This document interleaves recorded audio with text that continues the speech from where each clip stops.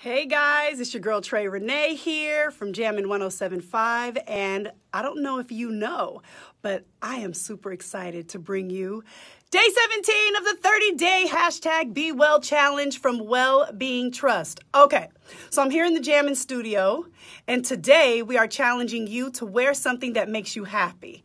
I mean, now this could be anything. This could be a new outfit, maybe some great shoes that you had your eye on, even your grandmother's necklace, whatever it is, because it turns out that there's actually truth to the old adage, look good, honey, feel good.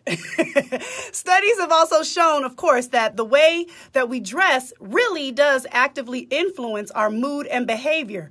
You can put an extra smile on your face, a little extra sass in your step or something like that. Now, if today's job is to prioritize your mental and emotional well-being, then we want